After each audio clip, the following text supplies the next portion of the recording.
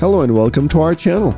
In this tutorial you will learn how to equalize white balance and exposure in Lightroom. We are going to look at the basics toolbar to do most of what we need for this tutorial. Let's open an image in the Develop module. Click on Basic if it isn't already open. When it comes to white balance, we have a few tools for our disposal.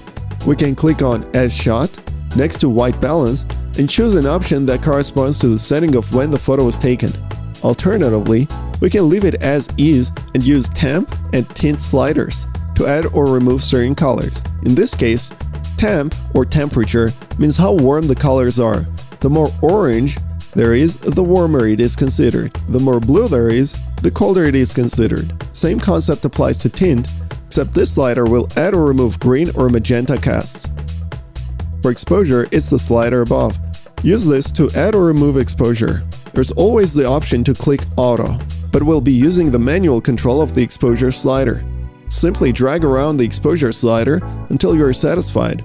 While you can use the histogram to see whether you are peaking any colors or not, at the end of the day, photography is a creative and subjective matter.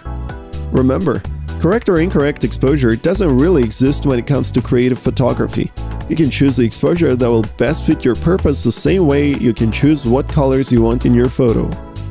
What other Lightroom tutorials would you like? If you liked this video, don't forget to give it a thumbs up and subscribe to our channel. And make sure to press the bell button to be the first to know about our new videos.